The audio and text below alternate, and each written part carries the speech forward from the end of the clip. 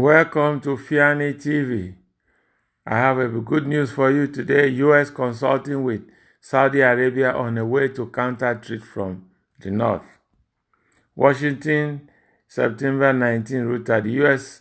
military said on Thursday it was consulting with Saudi Arabia on way to mitigate threat from the north after Saturday attack on Saudi oil facilities, which U.S. officials have blamed on Iran.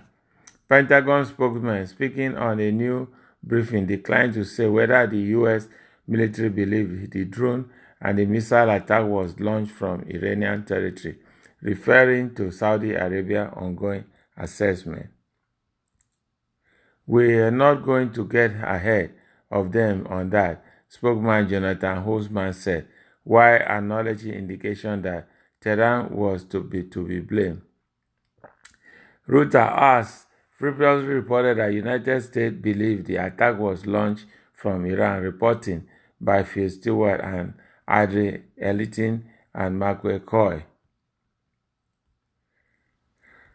This is the news I have for you. I will bring you another news, but please kindly subscribe for Fiani TV. Thank you very much. Till I bring you another news. Bye.